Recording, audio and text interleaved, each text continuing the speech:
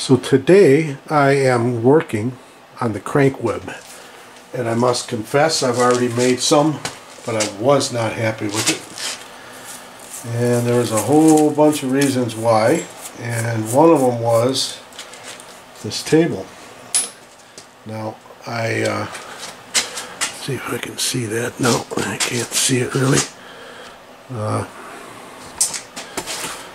The problem I had is this is an old machine, like I said, and I am just really starting out as a full amateur, so I decided, well, you know what, I'm just gonna go for it, and whatever it ends up with, it ends up with. And I'll tell you, I was not happy with what I ended up with.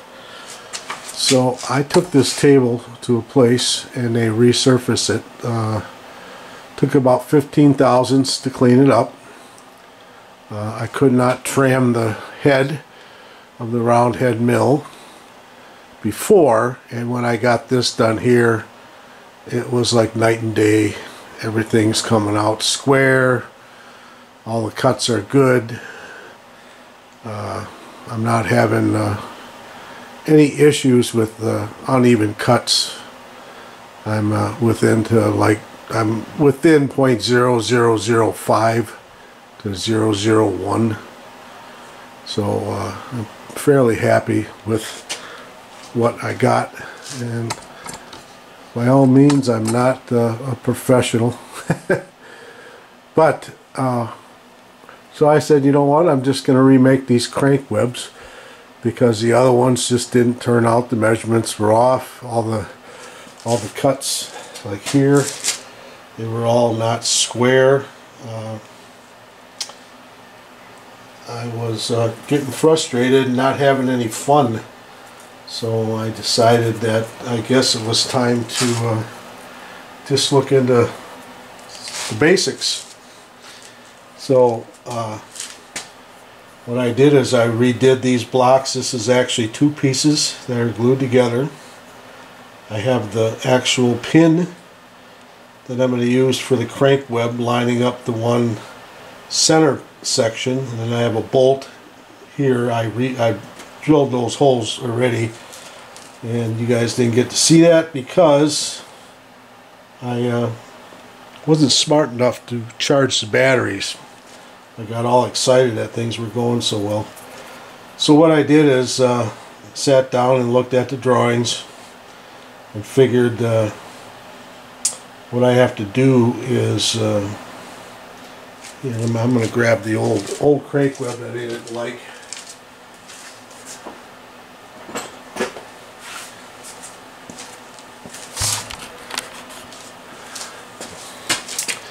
So what I got here is this is the old crank web that still has the glue from where it was glued together, but these holes were not even good positions. So I tried putting some new bushings in to try to line them up, and the bushings weren't doing it, and I tried all that before I had this table done. So I just said, you know, I know it's going to be some work, but let's just redo it. So what I got is, this is the blank. These are the two holes here, and what I have to do, I was looking at the drawing, and we have to do these cutouts here first. You know, you have to do these cutouts here first, and then I can take it out and turn it sideways, or I can take it over to the lathe. And I think I might do this first, because I might as well, since I'm here, I guess. And once I get these two done in this, then I can take it over to the lathe and cut the full radius on the crank web, and we'll see how this turns out. I'm definitely a lot happier with my equipment right now. These are exchangeable carbide bits, so I'm hoping I get a little better cut than I had on this old one anyway. and I'm definitely getting a better finish. So here we go. Let's see what happens. And I spilt my oil all over the thing. Was almost half full. Oh, was I mad.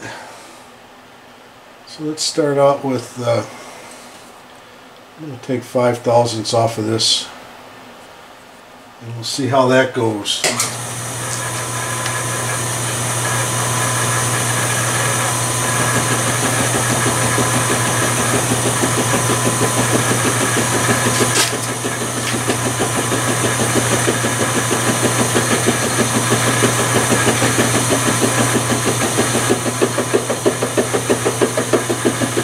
I would imagine I'll be changing bits on these.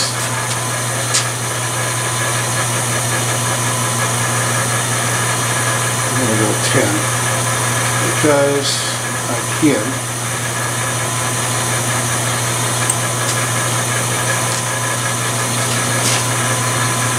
I imagine once we get more into it, it's not going to be very big.